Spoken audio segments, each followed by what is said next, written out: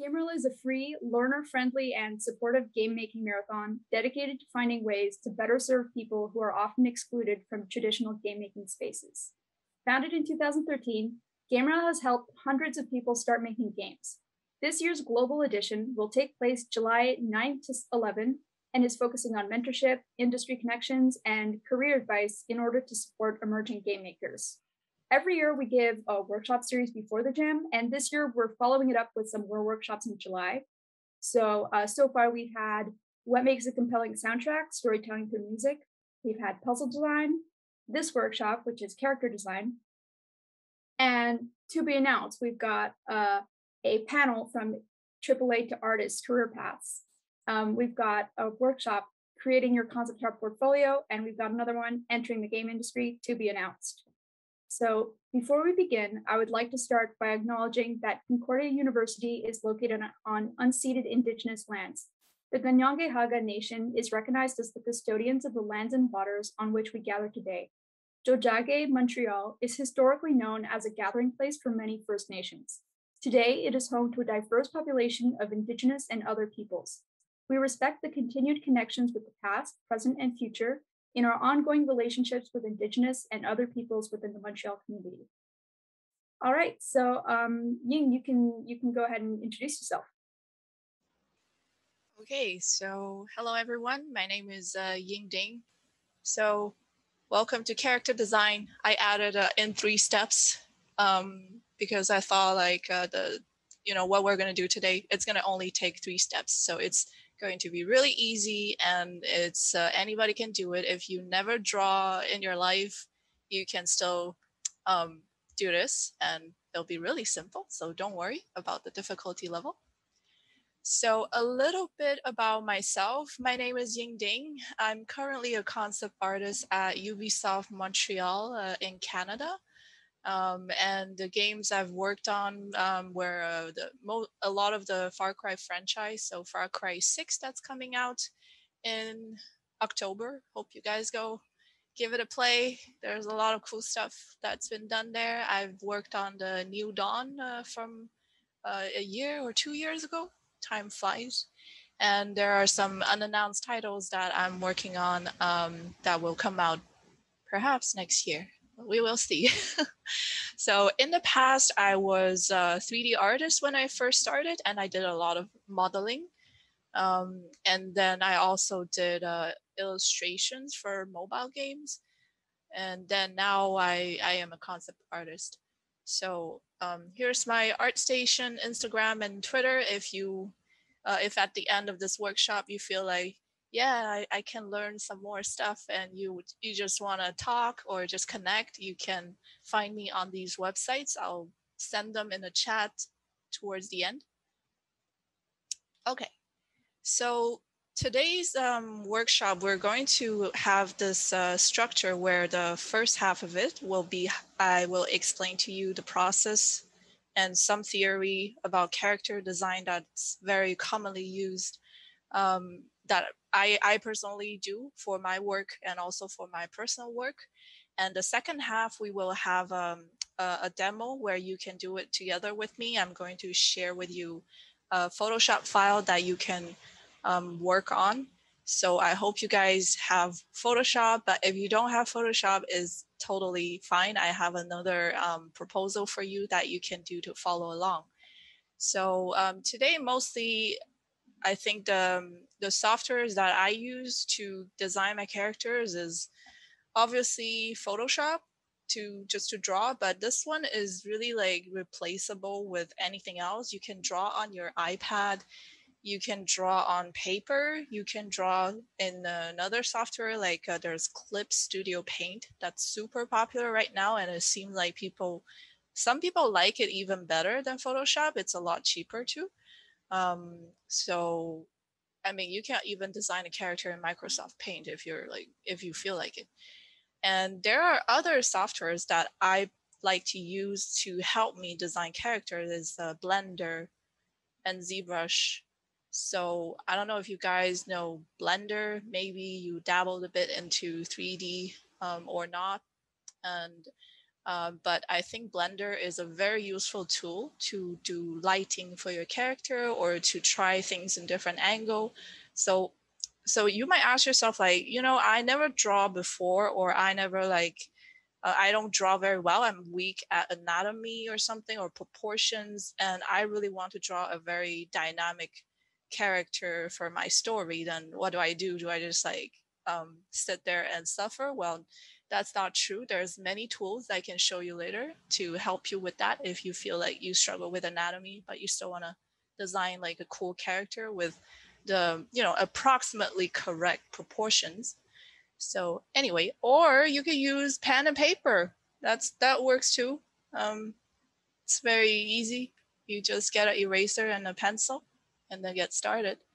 I use a ZBrush a bit to sculpt some like weird monster-ish characters.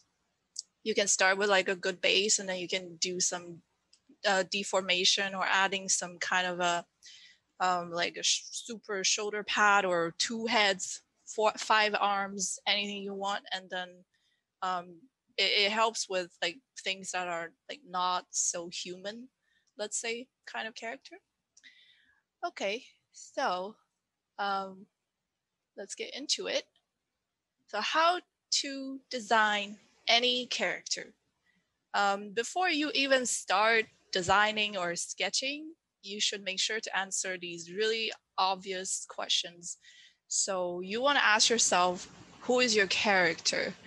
And what do I mean by who is like, how old is your character? What gender is your character? Maybe your character has no gender. It could like go a lot of ways. Is there a race to your character? Is it like a space lizard race, or it's just African person or Asian person? How tall is your character? Is it like Attack on Titan 100-meter, like the giant, or is it just like a normal one? And then how, like, what's the weight of your character? Are they really buff? Are they really, really skinny? Or are they like a ghost who has no weight at all? So you have to really like answer these set of questions first. So I put an example here where you guys might recognize the guy on the left side is McCree from Overwatch. It's okay if you don't recognize him. The important thing is, I put this character there because when you look at him, he can answer these questions. How old is this character? What's their gender, race, height, weight? It's all there. Like he's like a, Caucasian person, and it's a guy, and then they're probably like, I'm guessing 35, but I might be wrong. Maybe he's like 25, just looks really like older. I don't know. And he looks like he's like 180 centimeter or 185, I think. So your concept should clearly show these questions, like the answer to these questions. And in my work at the company, then it would be more like a brief. You would be given a brief by your manager that says, we need this character, this is how old they are, this is their gender, this is whatever. So designed within these guidelines. So if we get a little bit deeper into that character stories, you want to also ask yourself about the environment that this character is in. So environment, not like it could be really about like the world they live in, but it could also be what time is the era. Is it a futuristic thing, modern thing, fantasy, sci-fi, or a bit of both? So if I'm looking at McCree here, I feel like he's got a bit of a like Western plus sci-fi. So it's not just Western and it has to be sci-fi, and like it's not just one or the other. It could be a mixture of both if you do it well, right? Oh, just heard something. And you can also ask yourself if your character has a job. Like maybe there's some kind of mercenary. Maybe they are a nurse. Maybe they are they got no job. You can do that. I don't know if you guys watch anime, but there's a lot of those the anime isekai anime where the character has no job and plays video game at home. So there's that too. and you want to ask yourself the motivation of your character. So that one might not necessarily show in your design, but it can really help you to think about the items you want to put, the expression and the posing for your character. So you want to think about like, okay, my character is like it's an angry, edgy person who wants to revenge, kind of like Sasuke in Naruto or something. So maybe they're like a bit dark. Maybe they're a really happy character who wants to help out everyone and become a more popular person. So you want to really, really write down. If you have to, write it down. If you already know in your head, you don't need to note it down. You can. So let's say that you answer all your questions. And then the next step really is to do a research. So here, I want to recommend you guys this software called PureRef. I don't know if you guys are familiar with it, but every time I ask in some of my classes, there's always people who don't know the software. So I'll like kind of like show you guys a bit what it is. It's free, and it's a software that is being used a lot for reference gathering. Like before I had the software, I would put all my references in like a folder, and then it's got random names and it's different sizes. It's a mess. And when I need the photos, I would try to put them in Photoshop, and it makes hundreds of layers, and then it crashes my Photoshop because my computer is not very strong.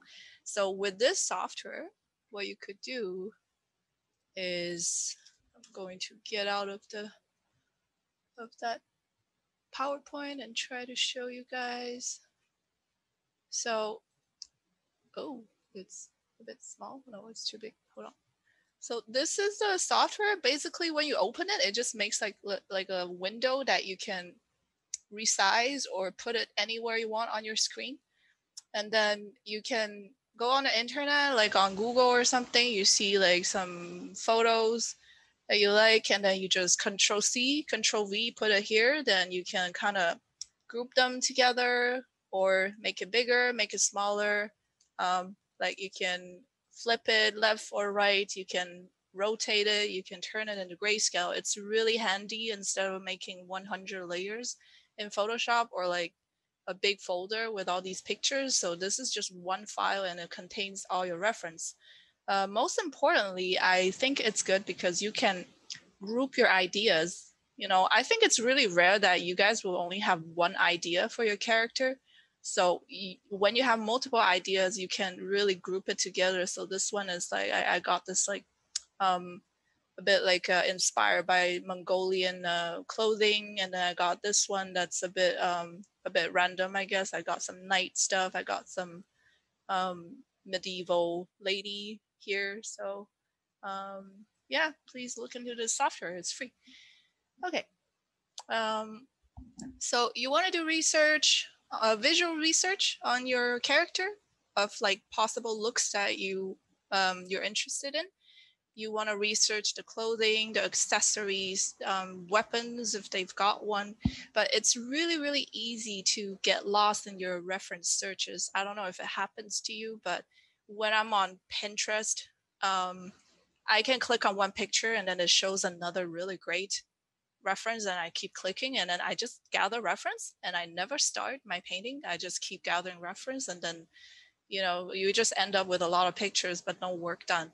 So you want to try to hold back a bit, like not to get lost too much. I'd say you should spend a day just gathering references when you're designing your character. I know it's like maybe you guys are participating in a game jam, and it's usually just like not a lot of time. You have to make a game in 3 days, but if you have time before, you can spend a day doing this research. So websites that I use to find references is Pinterest, ArtStation, Google, and sometimes Behance. They've got some nice graphic design or just anything. Yeah. So let's go next. So what kind of references do you need? I recommend you to find 3 types of reference. So you want to get real life photos of Like it could be a historical thing and you want real photos of clothing from a museum, and you want to really pay attention to the description of these things. Like, is this from certain time era? Is it like is it good the time you want? And is this this could be just like a poorly done cosplay of some, like, I don't know, Gandalf or something. But so you want to see if your reference is legit, but you want to have real life photos. And the second type of reference would be artwork that you like, or characters that's from your favorite artist that you really like, or it inspires you. I think it's important for you to know what are the designs out there, um, so that you don't, like, let's say, end up doing another two-headed ice person with, a magic rock. So it's better for you to do research on, okay, what's the most popular character in the ice mage section? And if it's that, well, maybe I can try to make a little more different kind of designs. And it's also very good for choosing colors as well when you look at other people's art and to benchmark yourself. So I recommend having some of that. And finally, the type of reference in the end is random stuff that inspire you. It sounds really random, but it could be anything. It could be like, if you're trying to draw like a mage with ice, then you see this photo of like this ice covered in snow in Antarctica or something, and you see the color of the ice. It could be a good reference for your photos, for your like ice person's head. So it could be like a texture inspiration. It could be anything. So anything that helps you. Okay, so let's say you gathered your reference and you're ready to start. But again, before you start, you want to think about like what's a good versus not so good character design. Um, in my opinion, there's no good or bad character design, because what you find is good looking, someone might not find it to be good.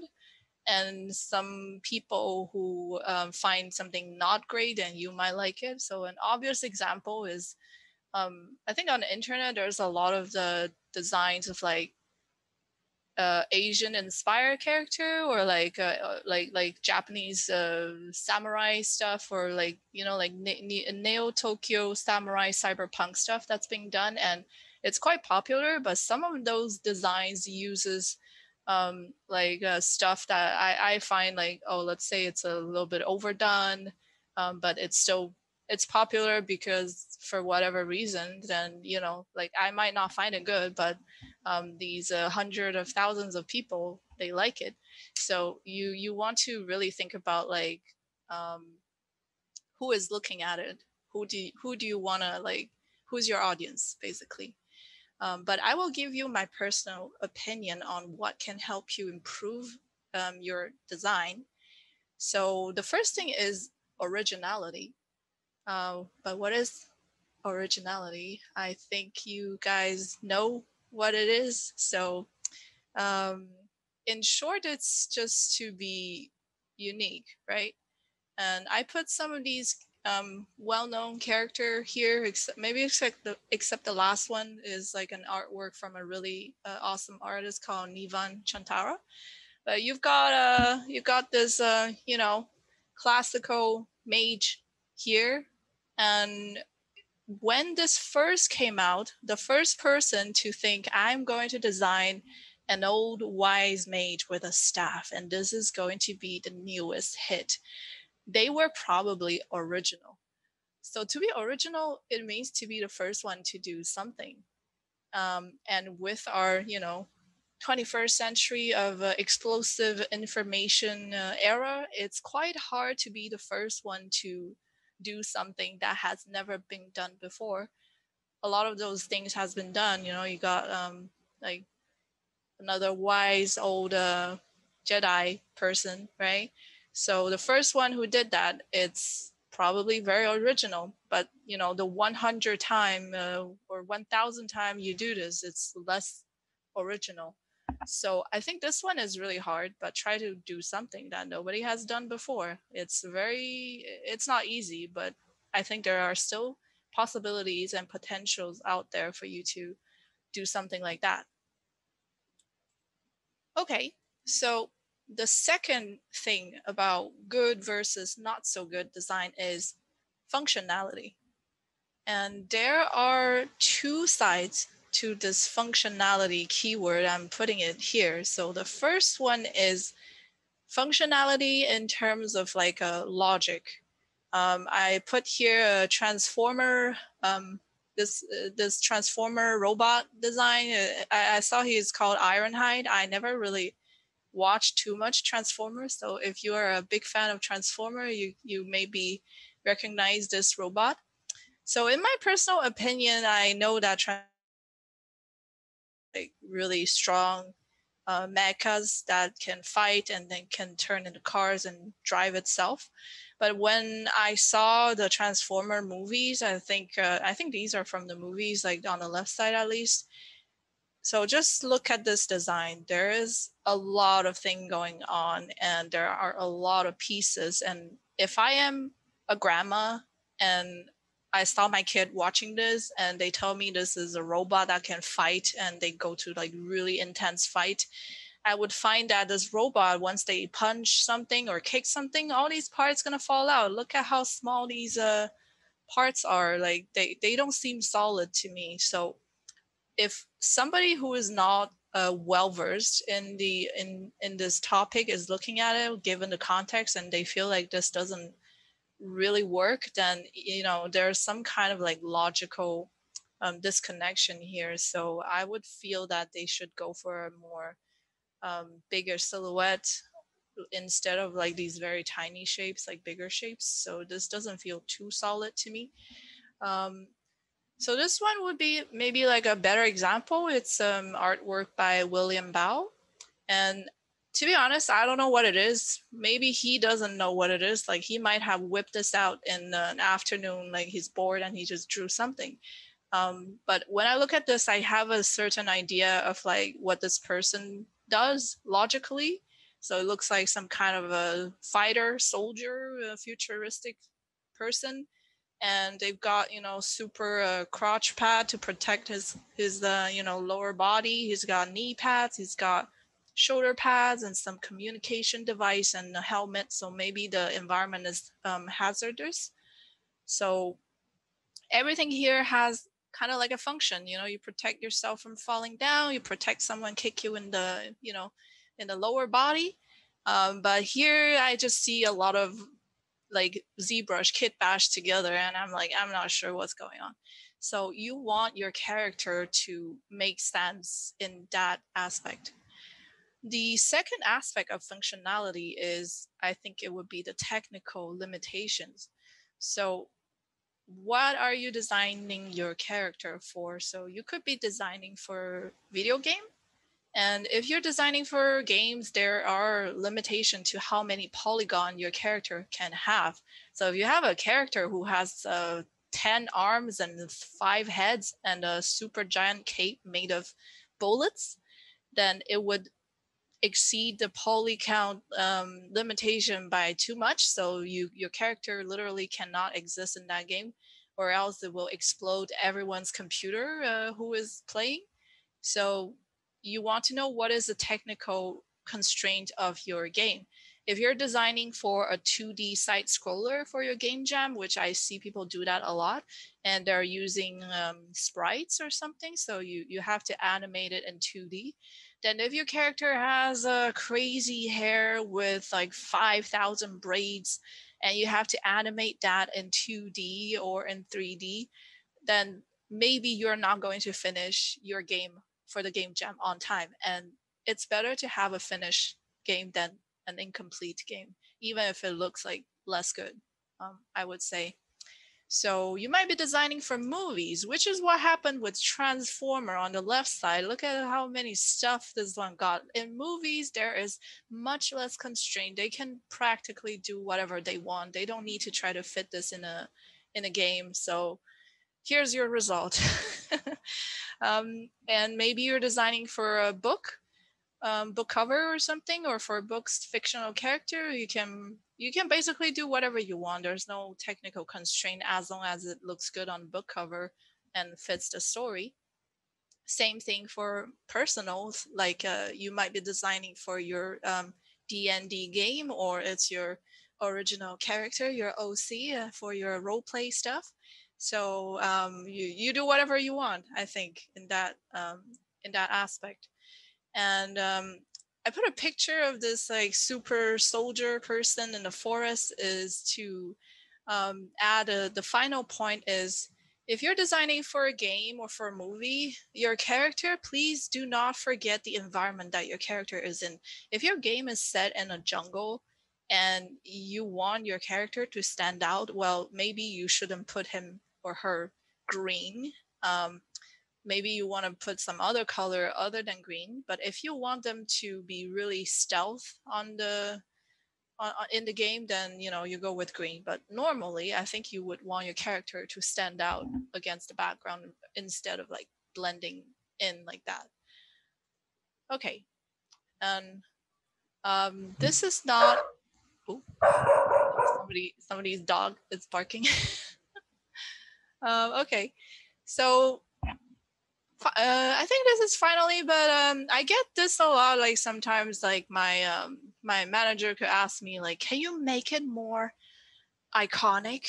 And I feel like iconic is a word that is like a myth, like a legend, like very complex, that at the same time very simple. Nobody really knows, what do you mean by iconic? What do you mean? Like, you want it more iconic? Is it like in graphic design, people would say like make it pop or something. So I would think that, okay, here are three characters that are quite iconic, right? We got Mickey Mouse, Mario, and Darth Vader, that most of you guys know at least one, I think, or all three. And they're iconic, but why are they iconic? So you might think like, oh, because Mickey Mouse, he's got like these two ears and then the shape of his face. You see that a lot in Disneyland, that logo. And when you think about Mario, you see the hat. You think about the hat with the M on it. You think about the mustache, Italian, and then the how do you call this body? Not bodysuit, but like the one piece thingy. Overalls. Overalls. Thank you. The overall, and you might think like, wow, they're iconic because they have such simple, sleek design and very to the point. And Darth Vader, oh my god, he's got the lightsaber, he's got his helmet, and that breathy, like really cool voice. But I want to tell you guys, here's what I think. None of these characters are iconic at all. So why? Like, if I were to take these three characters and send them to a planet on, I don't know, like Mars, I'm gonna show it to Martians, and Martians, they also have their own entertainment industry, and I show them these characters without any context or anything.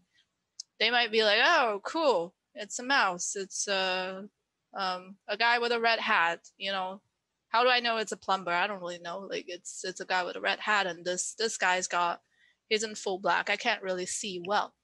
So they might think these are terrible designs, or just forgettable or normal design. Oh, it's a cartoon character, whatever. What makes a character iconic is not really its design. Well, partially it's its design that is not overly lame or overly like complex. But most of it is what you do with the design. Like Mickey Mouse is famous because it's played in so many places. They have so many movies. They have a whole Disneyland for it. They did so much marketing for it. They sold many merchandise, and people have been watching it since like their childhood. There's no way this thing doesn't like gets engraved in your brain. And you might ask, like, when it first started, like, how did it get popular? Then it's because it's iconic. Well, maybe because the animation was really good, the story was funny, it was touching or funny, or the voice acting helped it to bring it to life. So it's really what you do with the character that makes it iconic. I think it's much less the design, because I'm going to show you guys something that I hope it doesn't make you feel uncomfortable. Um, but it's not something I would censor. I think this is still fine. It's a toy. So you guys that text a lot on your phone or look at stuff on the internet, you might recognize this thing, right? So it's the poop emoji. Very iconic, right? Everybody knows the poop emoji, or most of you. So if you can make a piece of turd iconic, then you can really make anything iconic, I think. So please don't think too much when they're asking you for make it iconic or something like that. Okay.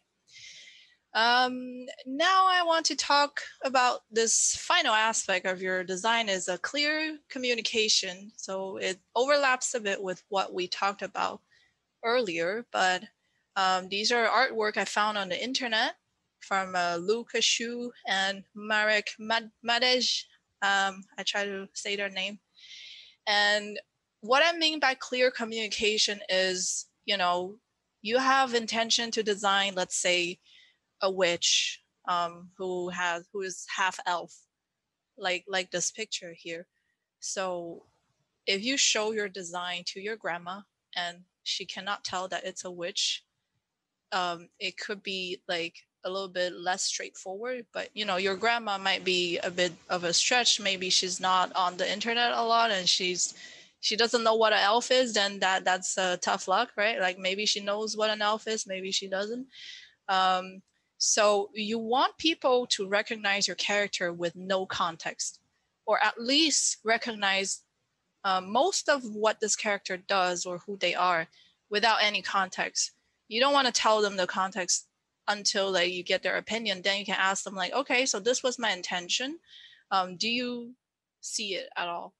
And for this guy in the middle, you would see like it's like some cyberpunk final boss or something. Maybe not a final boss, but he doesn't seem like he's nice. He seems like he's going to kick my butt, but um, maybe he's a bad guy in the game who turns good later on. But you want to be able to tell, like, are they on the good side? Are they neutral? Are they bad or something? So yeah, clear communication, very important. Okay, so without further ado, let's get into Photoshop and do a little practice. So today I guess there's a build up to it. I wanted to draw an ice mage who is female. And I'm going to explain the first step to you before we even go in. Actually, I need to send you a link, everybody. So while I explain to you, please go to this link and download chat. Where's the chat? Sorry, I'm trying to get the chat out. Wow. Oh, there is a chat. So everyone, this is a Google Drive link, and inside is a Photoshop PSD. And if you open it, let me just open my own Photoshop really quickly. It shouldn't be very big anyway. So if your internet is slow, you should be done downloading in no time. So inside of Photoshop, there are 3 base characters in there that we will be using today to draw. So the first step that we're going to do is to try to do a silhouette for our ice mage. And before we go into that, here are a few things I wanted to mention. Well, you don't have to do an ice mage, but if you want, you can follow along. Like if you want to use this opportunity to design your character for your game or whatever, you can go that way. I'm just going to design something along the line of this this really abstract theme. So silhouette, usually in character design, I like to start with silhouette explorations. I don't like to go ahead and just draw a sketch or anything like that. So here are silhouettes from Overwatch. And as you can see, my favorite dude is right here, McCree. Um, so when you look at the silhouette, here are a few things you want to keep in mind is to have readable silhouette. You want to be able to kind of tell who this character is, what do they do, how old are they, how high, sorry, not how high are they, I mean how tall they are. Sorry for my Chinglish. Um, so this is a good example because they have many characters that does different roles in the game, and like you can see, like this one's a robot. This one is missing a leg, but he's like he looks like he's on his way to do something, and then this one's floating. This one's got like a hammer, and this one's a archer person.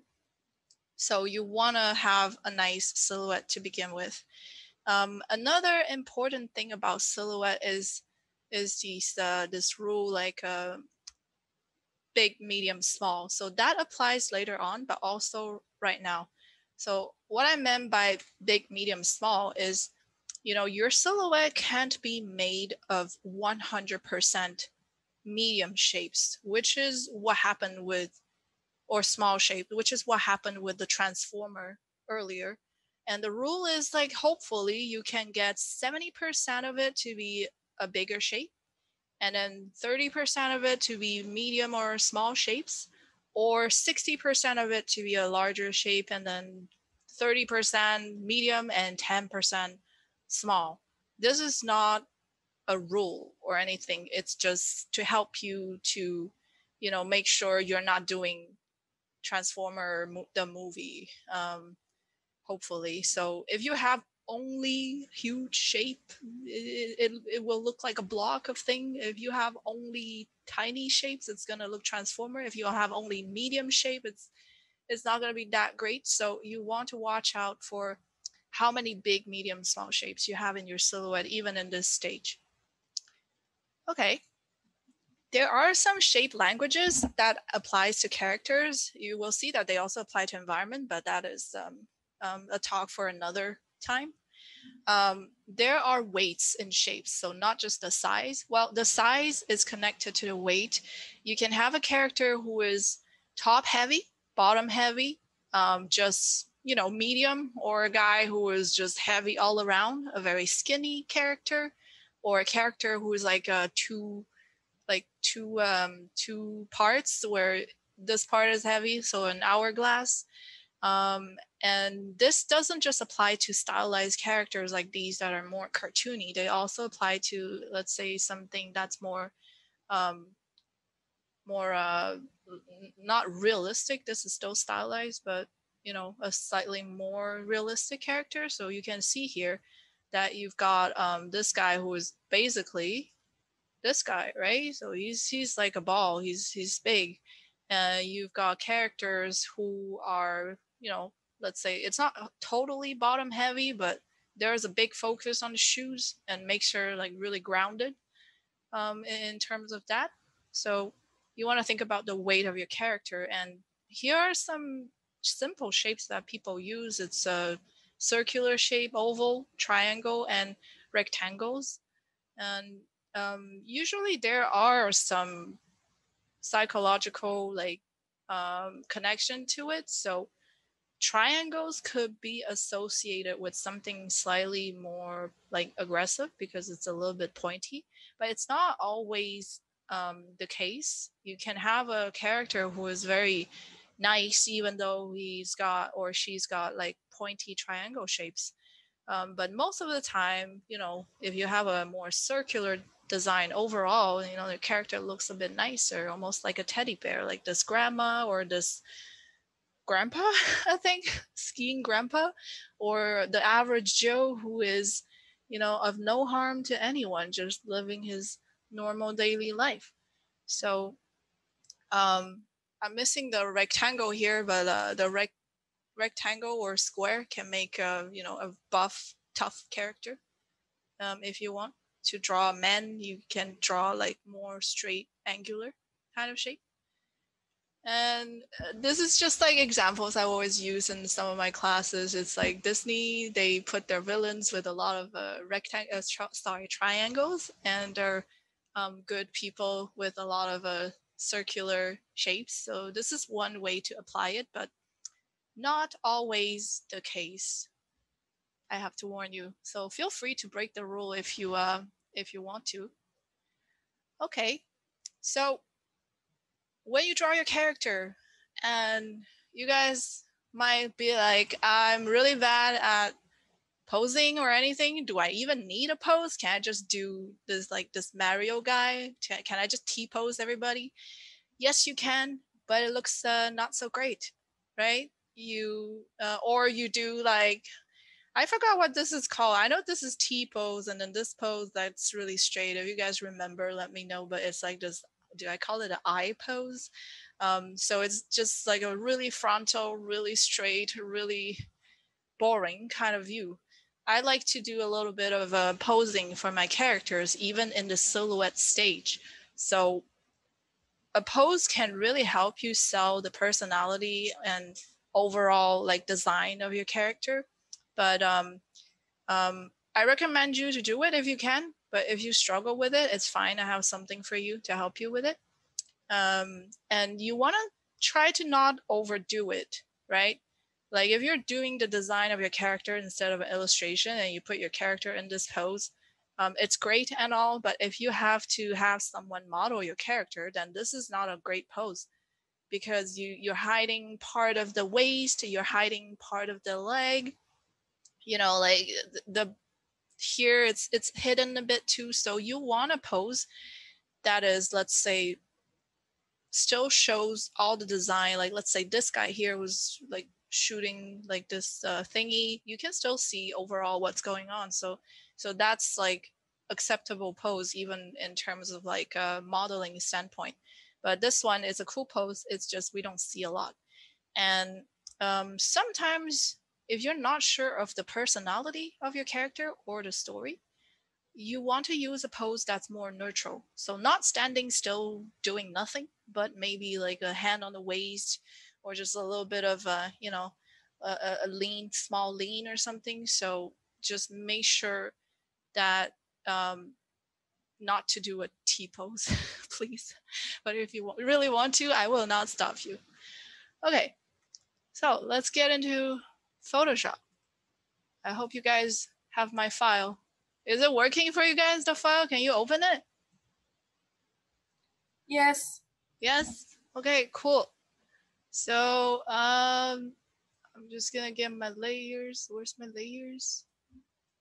Okay, so in the Photoshop, you're going to see these three characters that I posed already and I pre-drawn, so you don't have to go through that part, and you can just worry about design and less about anatomy or anything like that.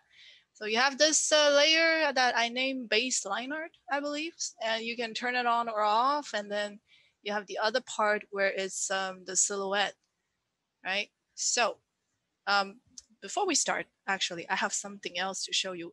If you want to make your own pose, there are a few ways to do it. You can draw it with your raw power, your raw talent and memory and anything.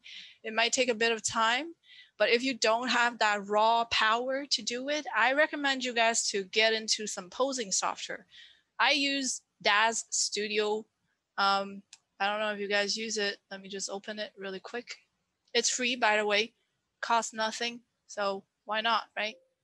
So it's this software. I'm going to move it here really quick. Okay. So it's this software called DAZ Studio. I don't know if it's still 4.1 or 4.25. I might have an old version of it. But here you can pose a character in here, and they have like a lot of joints. Like if you click on the leg here, you can like do stuff. And And you can change the angle. You can export it to Blender and do a lighting pass or anything like that. And it didn't take me that long to learn. You just have to go on the left side, and then you take like it comes with like it comes with a figure already, and then they also come with some poses as well. So so for example, I can drop another girl here. Okay, my computer died. Wait. Okay, sorry. I can't drop it because my computer is like burning. But you can really like change poses of characters here. You can do a lot of things. You can make it like more bodybuilder if that's what you're into. I don't know, like maybe. Um, there's sliders for a lot of stuff. So I just use this sometimes to do some posing, and then I can paint over it, and it's like less time consuming. I think if you can also take photo of yourself or family members doing a pose that you'd like, and then use the photo as a reference, or search online for photos. That would take a bit of time too, but it's a useful little tool for you if you're struggling with anatomy and you still want to do this. Okay, so today we start with this, and the first step is silhouette. So when I'm doing silhouette, I like to make this layer of the character to like the liner to be like really like light, so it doesn't interfere too much with me. And I make another layer on the bottom to add something to the silhouette, let's say. So I don't use fancy brushes. I have default Photoshop hard round pressure. And then I have gathered some references here on the left side, and let's say I'll start with a girl on the right. So I'm going to be really broad with my character. So I want to do an ice mage that's maybe inspired a bit by Mongolian clothing. I'm not going to make a Mongolian ice mage. I'm just going to inspire myself from it. So I got some pictures here, and I'm looking at it. I'm like, okay, I think there are some elements from each picture that I like. I like the color of this lady here. I like the coat of this girl. I like the maybe just a fur that's going on here, and I like this jacket from her. Okay, and I'm really enjoying this cool fur thingy on the hat too, and they've got some cool shoes. Wow, love it. And but I'm not digging this hat too much, and I want to do maybe more like a hoodie kind of thing. So and then this is an artwork I found on the internet from Wesley Burt, some design he did, and I really like the color scheme, the just overall feeling. So with these reference in hand, I start painting a silhouette exploration. So another thing I do is I like to take the face of the character and then make it a bit like less, like a bit more, more dark. So I go here, and then we can start. So for this character, let's start by giving her a hoodie. Okay, so I just like, I can even turn this line art more like gone. Okay, let's say I want it gone. Maybe it's better like that. And guys, when you're drawing, please use a small window like this on the side so you can see overall what's going on with your painting. I always ask my students to do that. So you go here, window, arrange, new window, and then you can get a smaller window that updates in real time while you paint. And I really recommend you to use 2 monitors if you have the ability to get 2 monitors. So I'm putting my thing on the other side.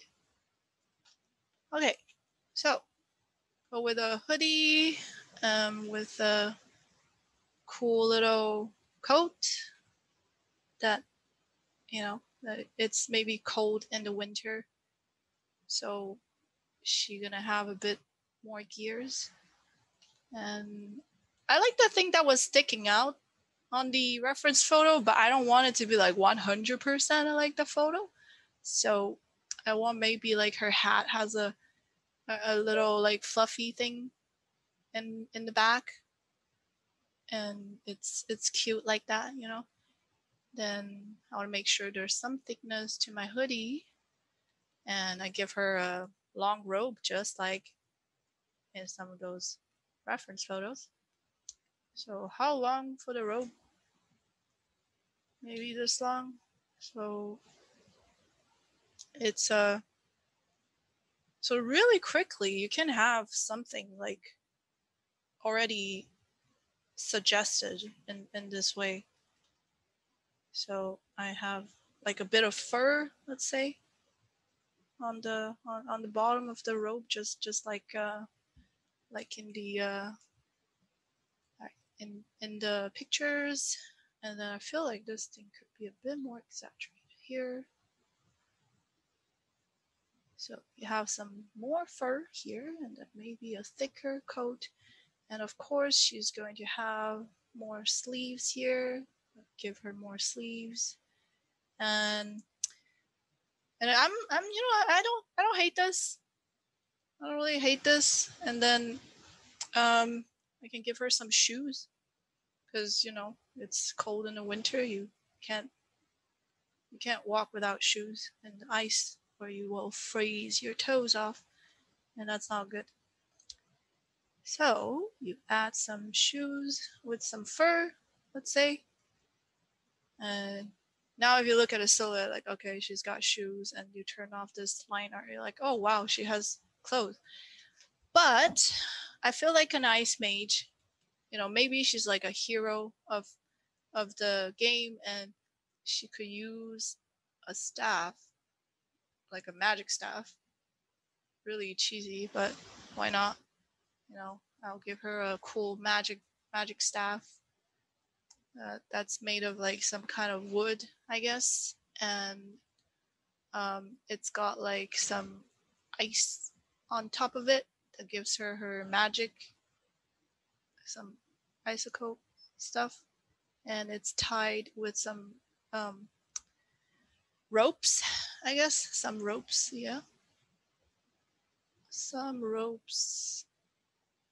That's and then the rope fall slightly on here. So then maybe she has a coat as well over her body. We can't really see it here, but we can try to suggest that she has like some kind of coat that goes over her, just like the, you know, the coat we saw earlier, like just a little thing. So then we have one for the first one, and let's say for the second one, let's make the one in the middle. So the one in the middle, I had the idea of having something a bit more anime, a bit more fantasy, stuff like that. You know, I saw this picture. I was like, wow, it's so abstract, and maybe we can have something, you know, more fantasy. I don't know, like maybe she's floating and she's got her powers. And so this one, I'm less looking at reference. I'm more like pulling from my own imagination. So let's go with that. Same thing here. For this one, I want her to have like really flowy hair, and she's like this ice mage that's like a bit almost like a fairy, not exactly, but like a, you know, they float but without the wing. You know, really pretty hair, and then maybe more hair. Yeah, more hair. So, and then she has like some kind of a braids, so it's kind of like Elsa, like a tribute to Elsa from Frozen. Just a little braid in the back instead of on the side. That could be really fun.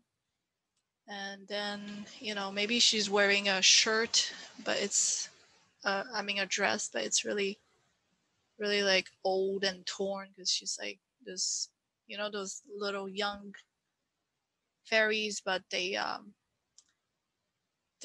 super old. They just look really young. It could be those kind of stuff. So you just draw like some clothes and then give her a little skirt.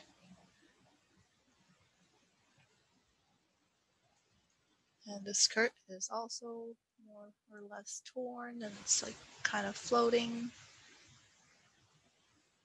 as well. And maybe I thought maybe her limbs could be made of ice, and she's like an ice creature, ice fairy, ice guardian. And the hand is also made of ice, but this part we can't really see yet, right? But I have it planned out for myself. And she's got some ice shards in her hand, and she can spawn these and attack the enemies with some ice shards. And she has what does she have? She has a rose made of ice that she used to draw her power from. So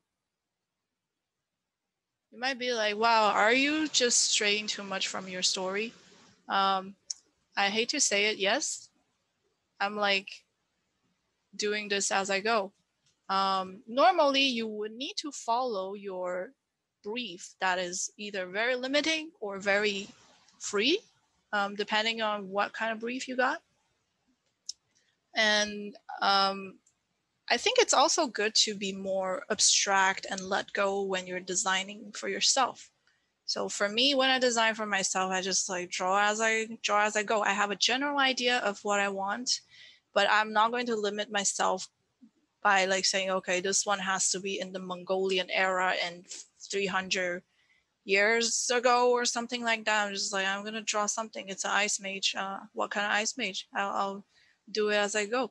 So you can follow your guideline, and you should, but it's also important to have an abstract thinking when you're designing. Just let your shape guide you. Like you might find something in your shape when you're just drawing relaxed. So there is a really funny exercise I did in school. Back then, it was my teacher told us to close our eyes and take a pen or marker, and then you just like take your pen, and then on the paper you just close your eyes, and then you draw something. So I just drew something, and then you draw 30 of these, or sorry, not 30, but let's say you draw 12 of these. I don't know. I closed my eyes and I drew some stuff. And then look at these shapes, and then based on these shapes, try to make like a character out of it or something. Like this one, maybe it's like a super fairy with wings, that's or some kind of angel who has like a really big lower body, but or like some kind of thing, and then they're like I don't know, some little angel. You can make anything out of anything, and it's a good abstract exercise to do. Give that a try if you don't have Photoshop that you can follow. And the last one, I was thinking about something a bit more medieval, like these ladies with the headscarf. I thought it was kind of cool, like a mage, an ice queen of some sort. And like these cool robes, something like that. Maybe a bit more scary, like this knight here. So I have these, and I'm going to try to do something like that. Okay. So with this one, I'm gonna give her that long sleeve thing that those ladies they have. So it's not supposed to be medieval, it's just inspired by it. So I'm not going to be inaccurate or anything. So you just, and maybe I'm gonna give her some spikes on her shoulder, just a bit like those Narnia ladies from like that Ice Queen thingy. Let's see. And I'm gonna give her that veil that they have. So got that, and maybe like an ice crown of some sort. Really cheesy, but whatever. It's just you know, you should never tell yourself no, like, oh, that's bad, or this is that. I think the thing you should really be telling yourself when you're designing is why not? You know, just do it and then decide later. Like, why not? Don't refuse your ideas. So put a bit of that, and you give them, you can give her like a long, long robe that falls on the ground, and that goes across like in the front here and some in the back. So maybe she's got some fur also in here. I don't know, but like I think it would be cool if it's open in the front, kind of like this instead of fully closed. I think you know, it's trendy or something. Interesting. Okay, we need some silhouette here for the feet. So kind of like this, let's say. Okay, so we have like rough silhouettes for all these 3 poses that we started, and I hope you guys made at least one, hopefully.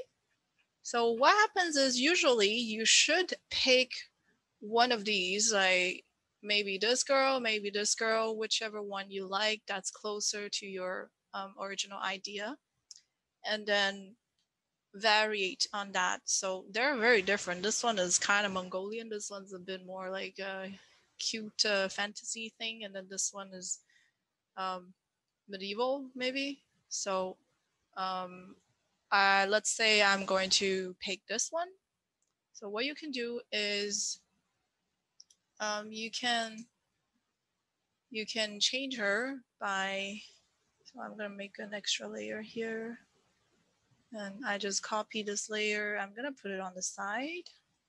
So this is my first silhouette, and then I have this one in the middle, and I have this copy, and I'm like, I don't like her hair anymore. I think I have, you know, I have more ideas. Like maybe I like her with the veil. I don't know. Like maybe you like the veil from the first one and you want to put it on her. Like you know, you could do that, right? With the super crown thingy. And then maybe you're like, I don't like her dress, it's too short, and I want something a bit, you know, more longer. So it's basically kind of like the first one, but with a longer dress. So you could do that, you know. And and then you go like, okay, I'm cool with that. I'm going to make one more. So with this method, you can quickly change your idea from one to another thing really quickly. And this one, oh, okay, sorry. So then maybe you want something really revealing. Maybe she's not wearing a lot of clothes and she's got like some short hair.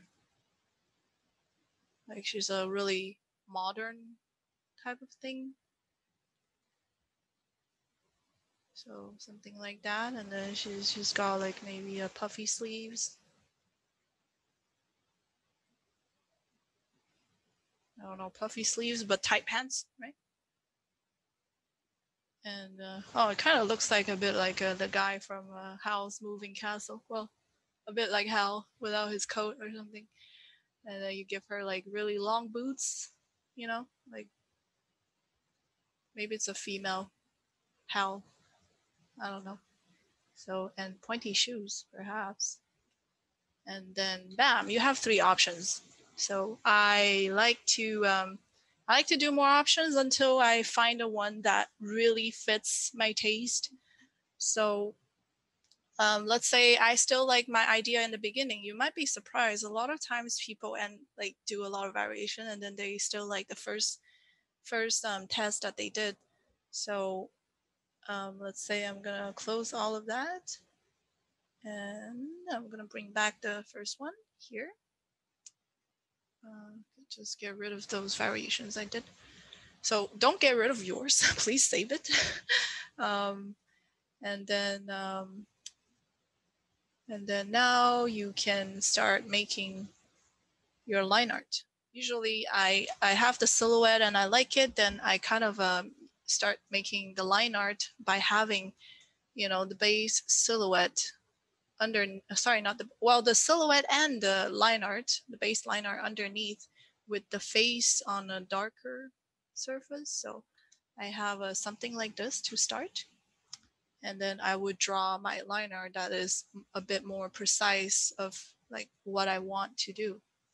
So again, I'm really primitive. I'm using heart, round, pressure, opacity, default Photoshop stuff. And then, you know, you just start drawing. Like, let's say, well, also I like to turn the silhouette to be really light. So instead of like dark, I want something like almost like super light, so I can kind of see what I'm drawing.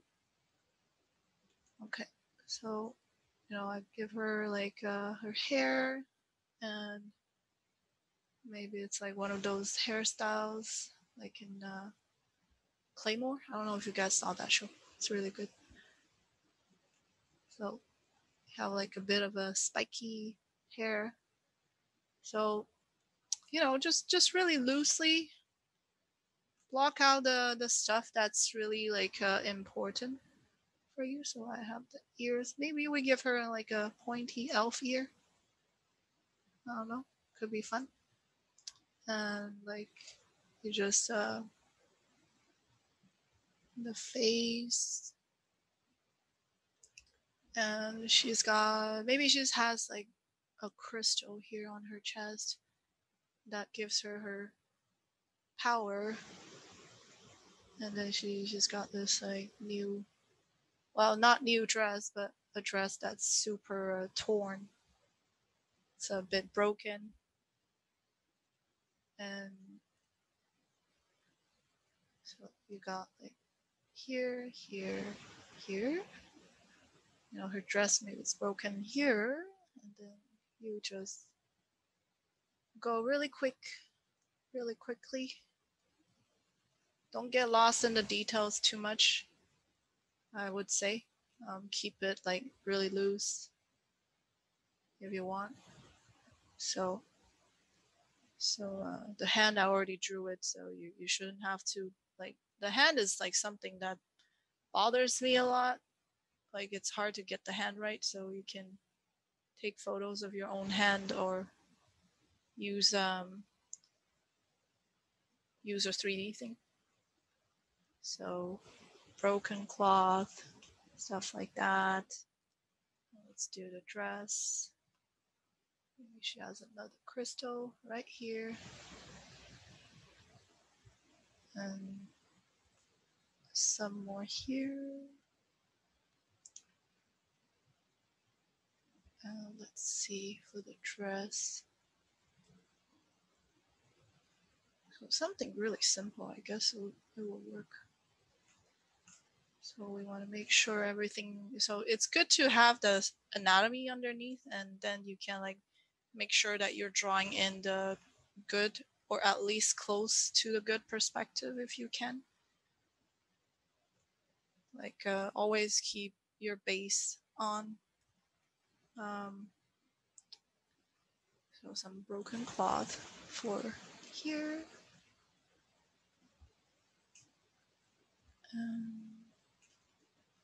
This one maybe like this. And then for the leg, we're gonna have, so for her leg, I am planning to have them be made of ice, and her limbs. I think that could be fun. So you just suggest a little bit like, oh, it's crystal. It's not just normal feet. Oh, another thing is if you're drawing feet in characters, don't draw every single toe. It looks a bit odd sometimes. Like you can keep the details on the bottom to be rather blurry. So then you can, so then people can focus up here instead of here, right? So don't draw every single toe if you're drawing like some barefoot character, like what I have here. Just a little suggestion of feet is good enough, unless you know the center of the picture is the feet, like it's the main focus. I know some people are like doing that. That you can draw the toes like really nice, but if it's not the focus, don't do it. So you have like the hand here, and occasionally you want to turn off your silhouette and check, okay, how's my line art? Okay, still really rough, but you know, just want to see what's going on.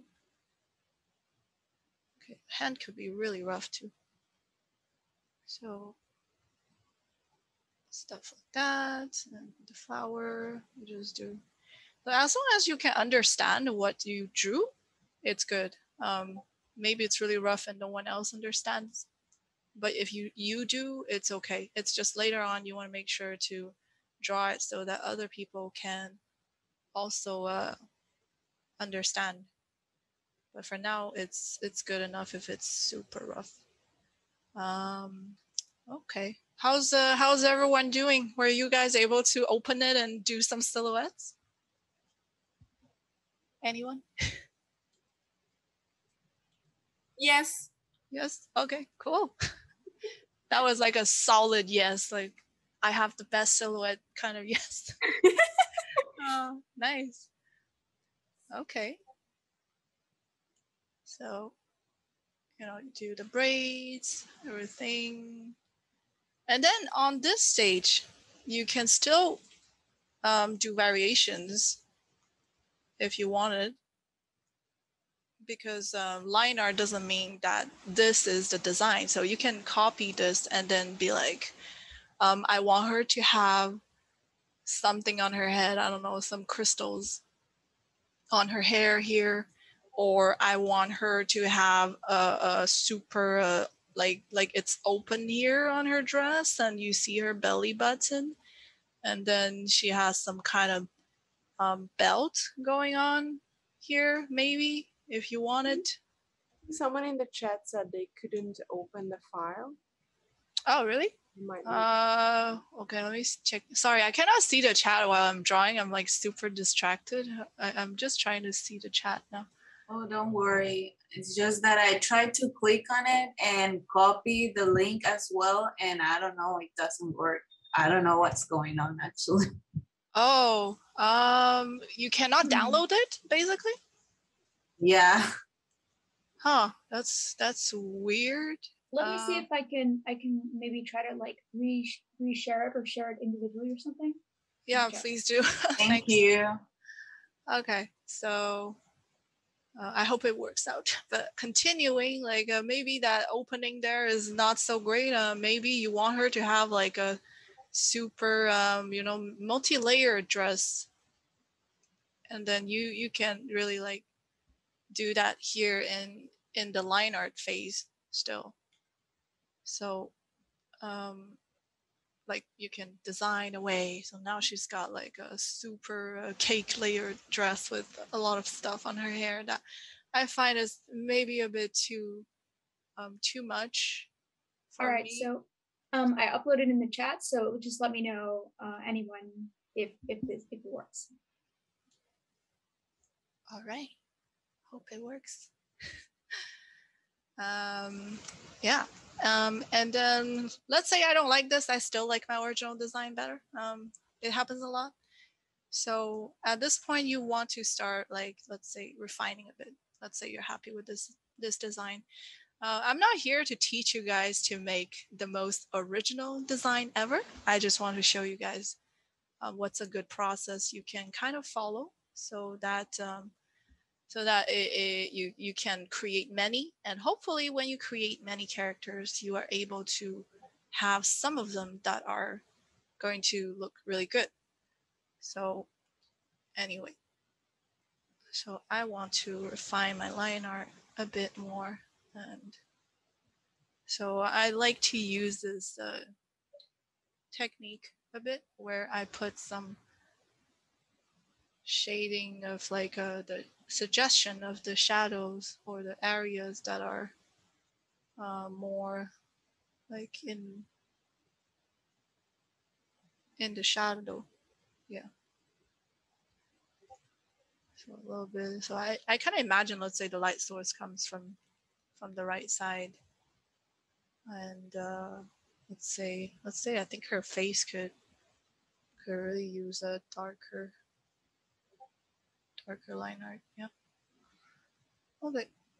And then we continue with that. It's more of a comic book approach to have like this this kind of a darker parts. So it helps me suggest a bit of the volume in terms of line art. Like, you know, line art is like lines. It's flat, it's one dimensional, but you want to try to get as much information as you can if possible. So we want to like have a bit of this this volume suggestion if we can. So I have some more here. I think this part is showing too much of that part. So I'm gonna get rid of it a bit.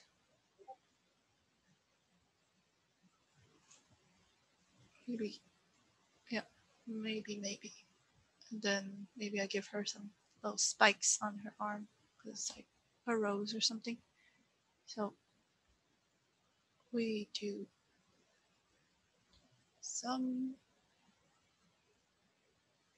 and you can also suggest a shadow here of the dress.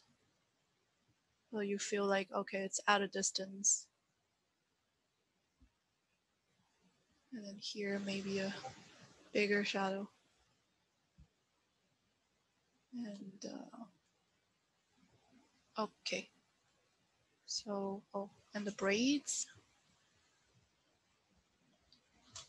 And I suggest like you guys try to draw a lot of these for your character. Let's say you do a few designs and then just stop and go do other things, take a break or something like that, and then don't look at it for for a few days, and then you're gonna come back with a much more fresh mind than like, you know, if you keep at it for like many hours and you're like not seeing it anymore. You know, when you stare at something for too long, you just don't see it afterwards.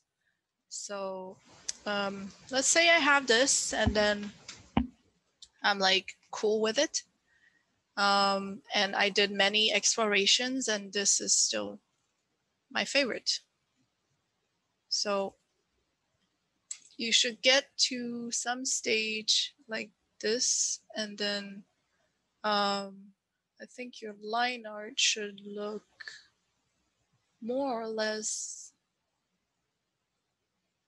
like this. So I also did the other ones because I was like, why not? Why not? I spent time to draw these silhouettes, so why not draw the other ones? And maybe I'll pick later. So I've got my Mongolian inspired lady here. I've got my anime girl. And then this one, I was like, what if we merged ice with robot? Like a robot who learned how to do magic. You know, you put magic and mechs together. Could be fun. I mean, maybe not everyone agrees with me, but I tried. So just try your ideas, even if it's weird, like even if it looks maybe not so great. You know, you try it and you know, okay, it doesn't look so great. Okay. So let's say that you did all of your line art and you suggested volume, you suggested folds. The design is generally there, just like this, or even, better line art than this. Then we're going to put on some colors.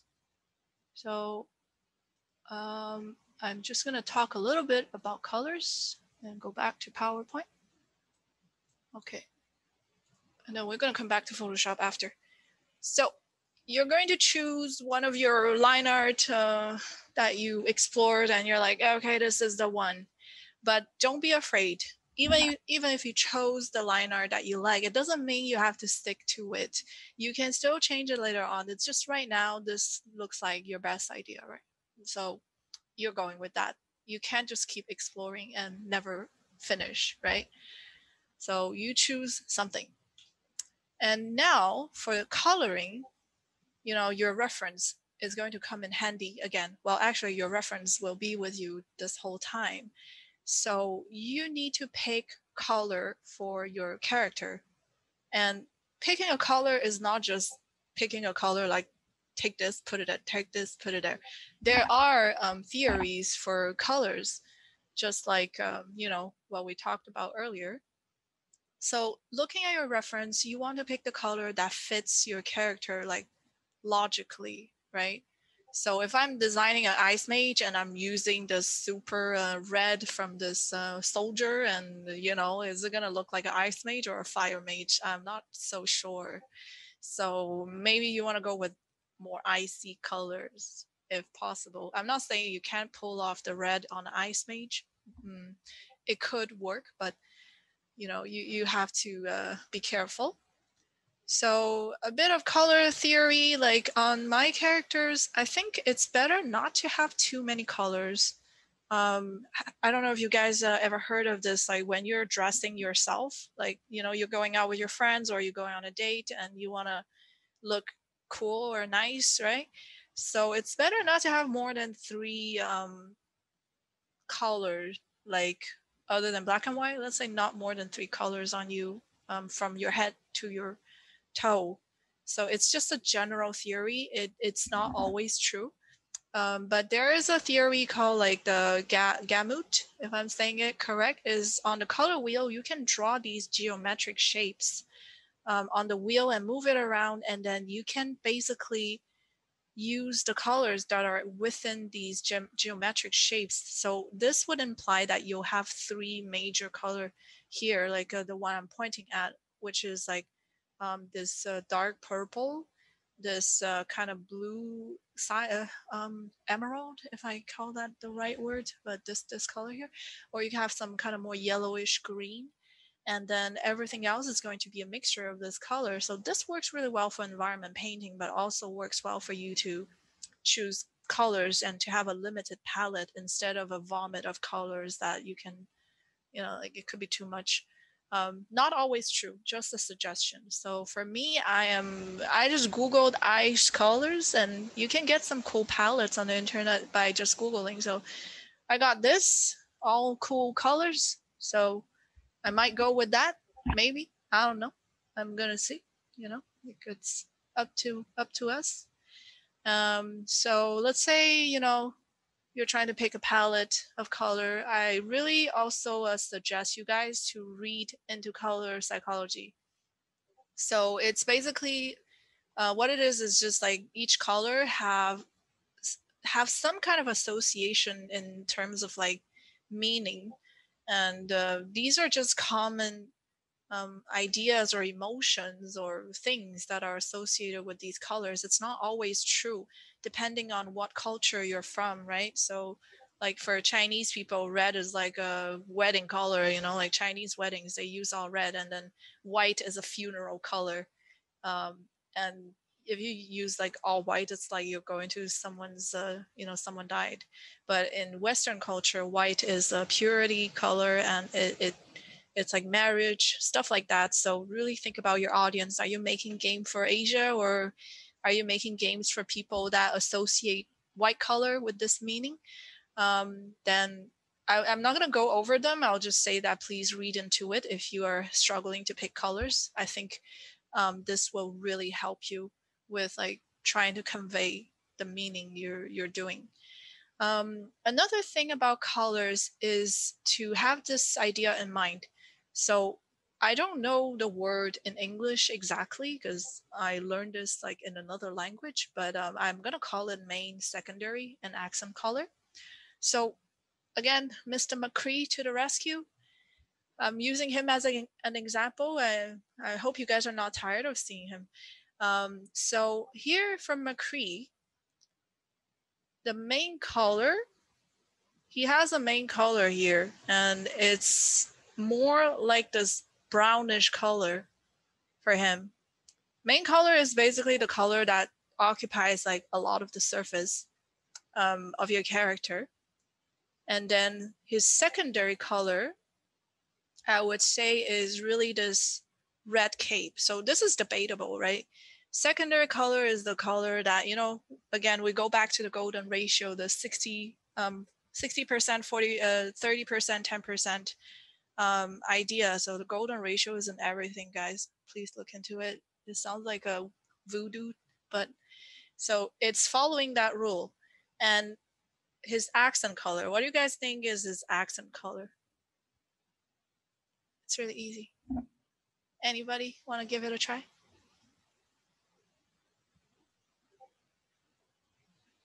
You guys are pretty shy. Okay. That Oh, we like, have some guesses yeah, in the chat. blue. Oh, go ahead, please. It's like bluish. I don't know how to spell that exact This thing? color. Like aquamarine maybe, or We've got some answers in the chat. People said green and cyan. So I think Okay. everyone's talking about the same color. Cool. So you guys are so smart. You got it. Wow. Okay. That was not supposed to be sarcastic, but I'm really glad you guys got it. Basically, yeah, these blue colors that are extremely saturated and blue is the accent color. So when you're designing character, the thing that you shouldn't do is to have a bunch of secondary color or a bunch of accent color. So when everything is like 20%, 20%, 20% everywhere, like equal, it will look like a vomit from far. But you want to have these like proportions of like colors. It's like proportions, like, you know, 60% the golden ratio, whatever it is, or 80% is something, and then you have some accent color. So keep it, have like this layering, this rhythm, this hierarchy is what I'm trying to say. And that will really help you make a character that's not too busy or too plain to look at. So if you when you're in doubt, go look at McCree. I'm sure there's more character than him that has this going on, but he's an example.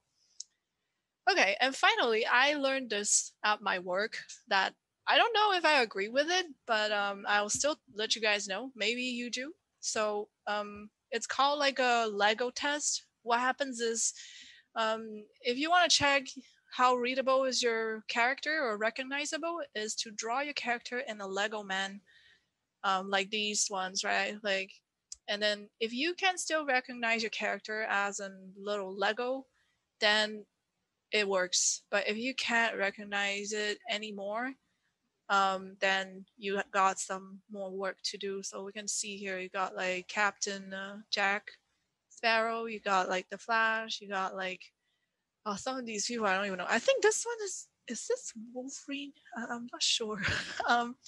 So yeah, so you can do this Lego test if you want. Okay, let's go back to our Photoshop.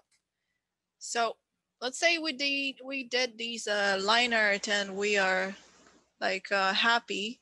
Oops. Sorry. I'm going to just close these ones, and then we have the silhouettes. I think it was here. Oh, there. So we have the silhouettes for them underneath, and you know, you don't want to throw that out. You're gonna use the silhouette as a layer mask to do your coloring.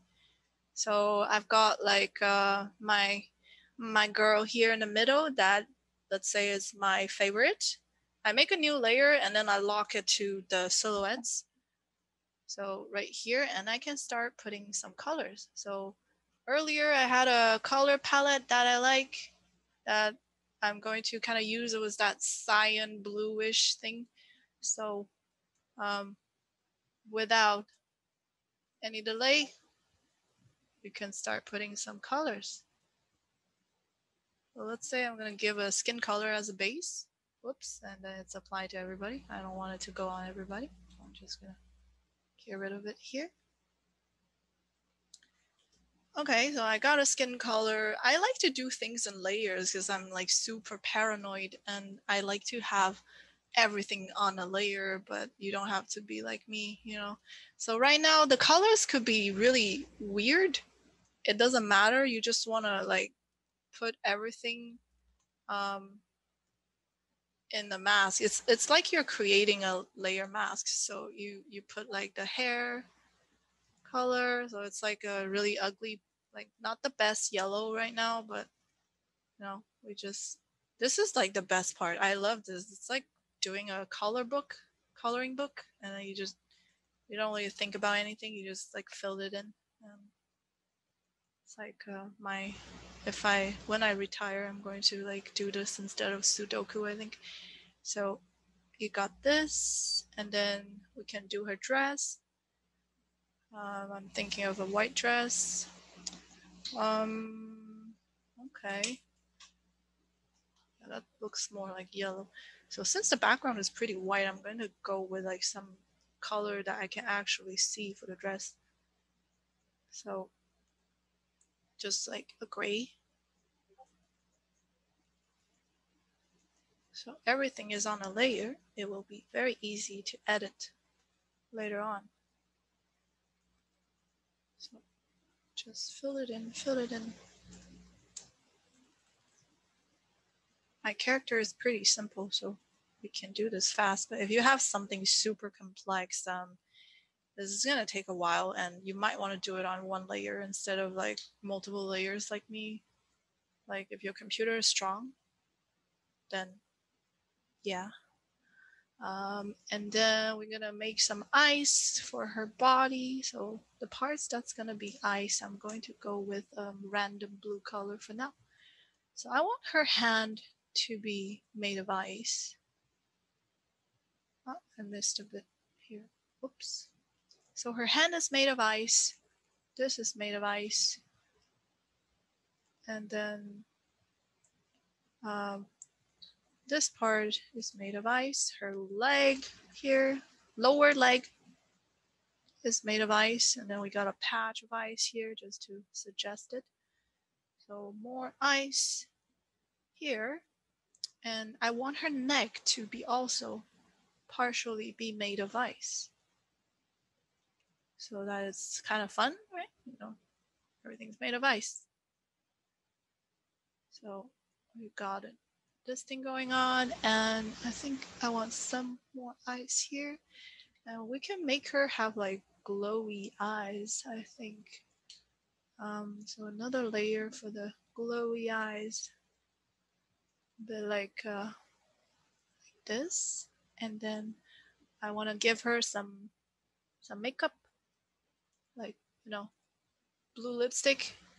You can't really do, I mean, nobody really does that in real life, but hey, since we're in the fantasy thing right now, might as well give her like a, you know, reminds you of a icy kiss or something. Okay, so we have laid down most of the colors, and I'm not exactly happy with the colors, so I'm gonna start adjusting. Since everything is on a layer, you can easily go to a layer by right clicking it and then hitting like left clicking on the layer that it was on. So you don't have to like keep going here trying to find where it is, right? So I make this white, and I think it would be cool if she has a gradient on her dress. I don't really care what color is the gradient, but let's see, like a blue, just like the color underneath. And I don't like this blue on the leg right now. I think it's not exactly the blue that I want. So I'm going to shift the color. So to shift the color, you can hit Control U to quickly go to hue saturation, and then you move this slider, and then everything will just will change. I'm still not happy with the blue, so I'm going to add a little bit more to it by using the color here in her eyes. Ooh. So I want to make it glow a little bit, and it's more cool like that, you know. So some glow here and a little glow to her chest, like with the ice thingy. And I still find this color to be too blue. I like a little bit more green, right? You know, you guys remember I had this reference of like the snow place. I can't find it, but it's basically like this thing here.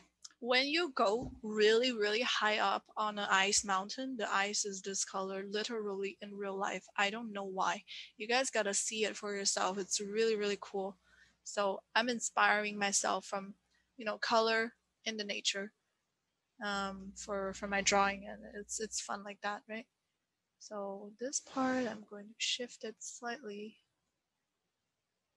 to match with the dress. And her hair is a bit too yellow, like nobody is kind of like a blonde person. I'm thinking of making a blonde person, but it's it's probably not this color. So I'm going to shift around and maybe something more like still yellow, but it could be white, you know, like it could be white or anything, but we'll see. So far I'm liking this one a bit more. And maybe the dress could still be wider. So you get this going on. So this is option one, right? Option one for your thing. And right now it's still a good opportunity for you to change your design if you want. Like let's say I like the ice spikes on this lady here, then I can make a new layer and like put these spikes on her. Like maybe she is the ice queen, not the girl on the left side. I don't know. It could be that. And then you give it like a nice glow at the top, and you give it. Sorry, the glow should be on the bottom. So nice glow, nice glow. And then you have something a bit different. So let's say we save this as our first option, and we put it on the side. So when you get to color, you can do color variations, right? So maybe, I don't know, you don't want her dress to be white. You want her dress to be blue, you know? It could work. Let me just make an extra copy of it. I don't want to like lose all my progress. So blue dress.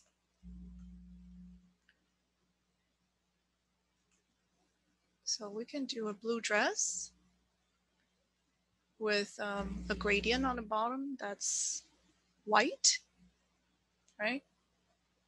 We can change her hair color now to, you know, maybe like this, right? So, and then obviously the eyes color here doesn't work anymore. We gotta change it to, maybe the eyes color is a bit more wider, more pastel. So it's like it doesn't fight too much with it. Like ice isn't always blue. We lost our lipstick. Oh no. I'll bring it back. Which layer is the lipstick? Okay, it's this one. So we still got the lipstick, and then we changed this thing here a bit to like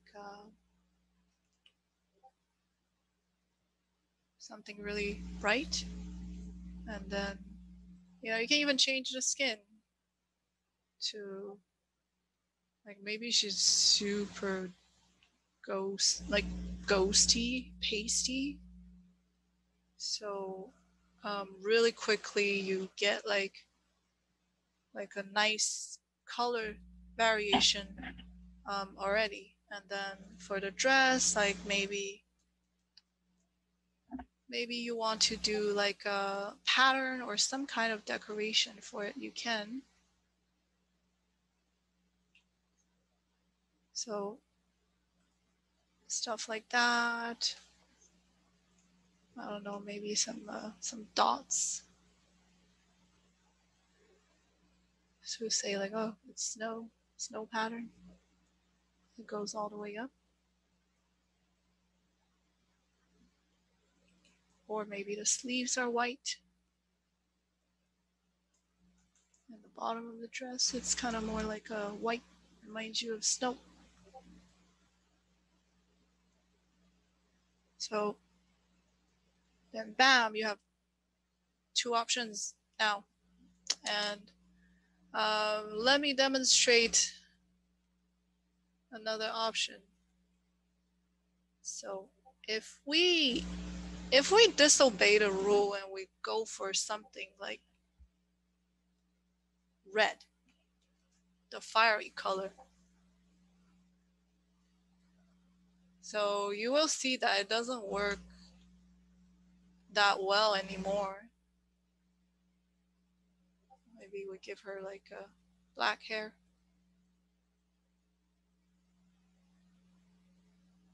And she has red eyes, I don't know. But now it's starting to look a bit more demonic. So color schemes are super important when you're doing these things. So I can literally turn her into a fiery demon or some kind of vampire really, really fast by just tweaking the colors. So something like that, and then I might change her skin color to I don't know. You know, you just test it out. You can test it out. Yep, something like that. So now without the snow pattern, where's the pattern?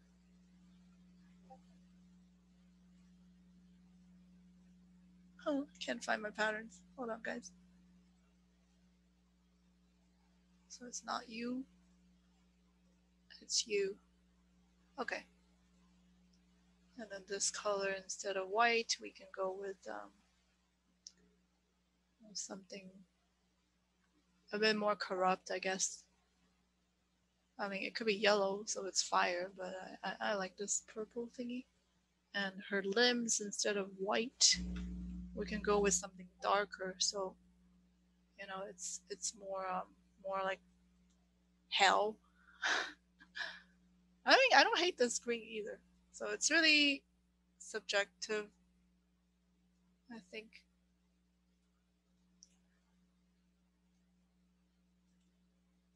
Yeah, whatever color you guys want. Oops. Okay. So this is how I do my color variation. I put everything on a layer and then I just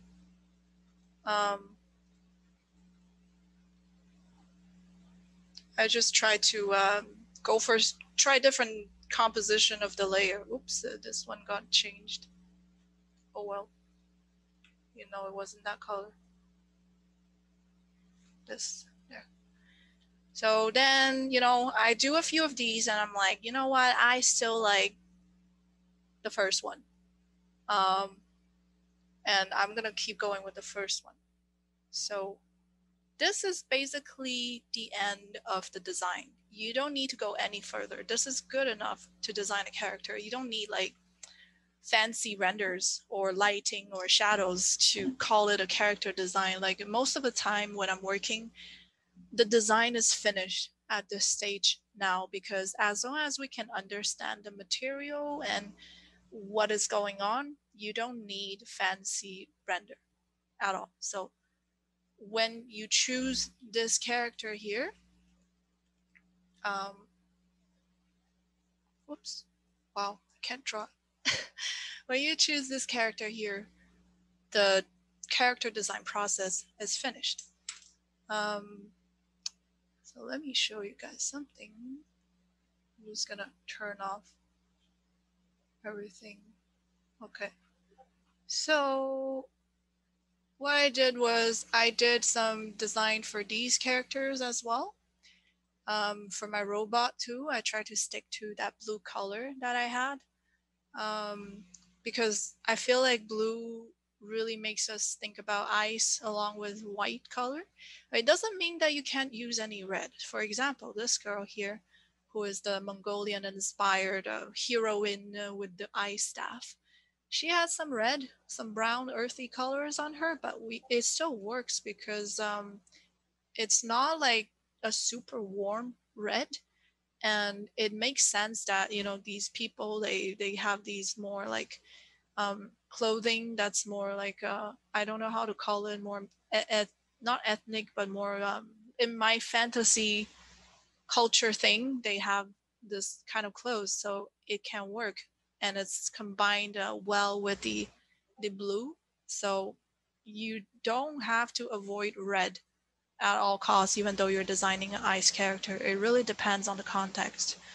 And then this one, I was like, you know, it's not looking that great, and I'm glad that I did 3 of them, so I can actually choose one to continue. And even after coloring, you know, you take a bit of rest and then you come back and you look at it again.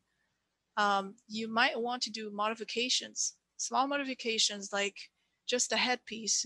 You know, like I give her more like a headpiece thingy, and the veil is more like covering better, and then it does that opening thing that is resonated with her dress on the bottom. So I try to fix it up, but I'm still not convinced of this one, let's say, but I tried. So guys, what's important is that you try those possibilities that you have in your head. Okay, so does anyone have any questions so far before I move on to the final part? Or you need time to think about it? Okay.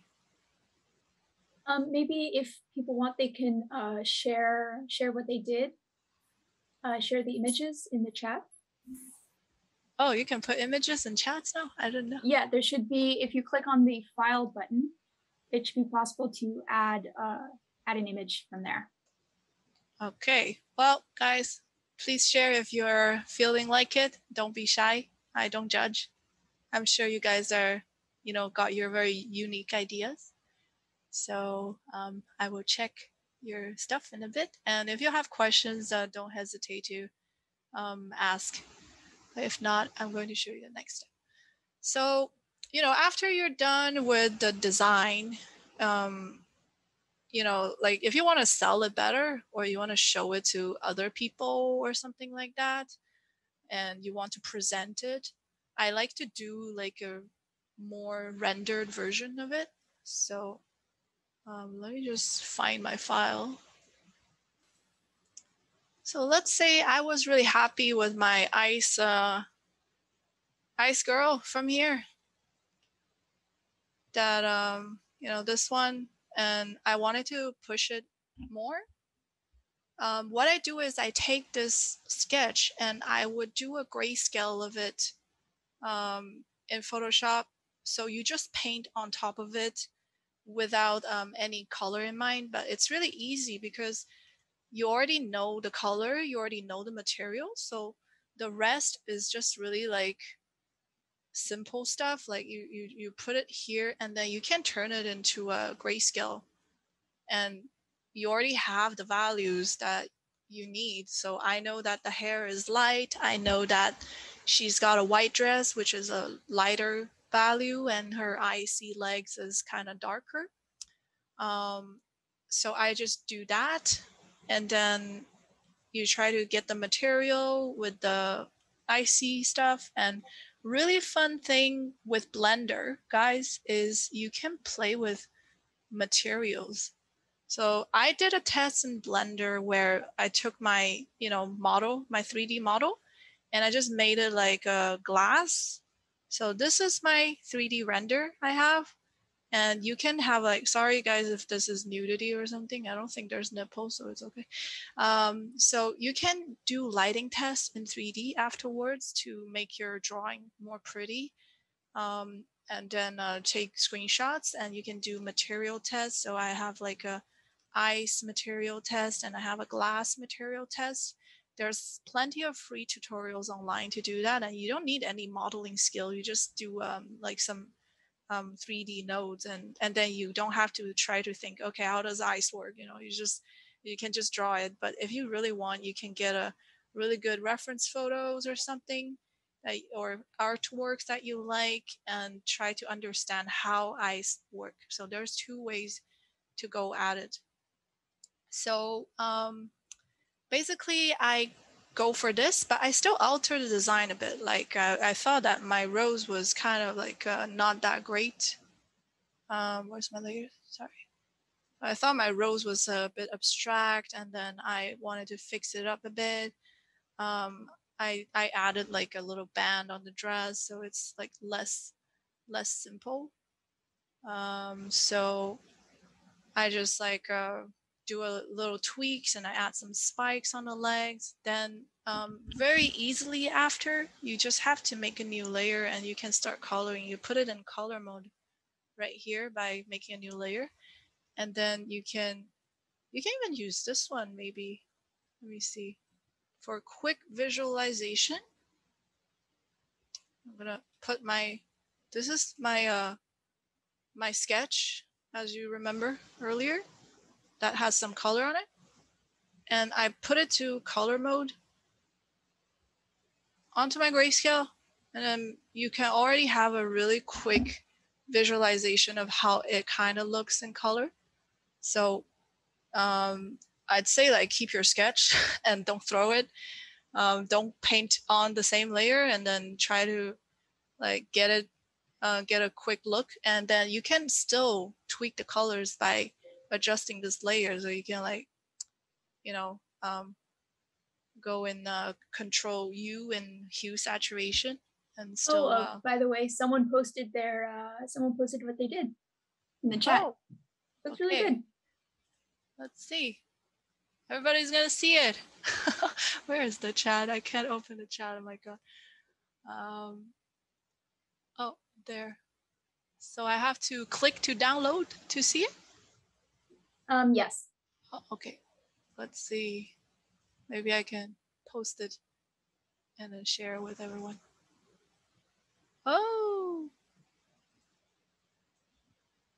look at this. That is great.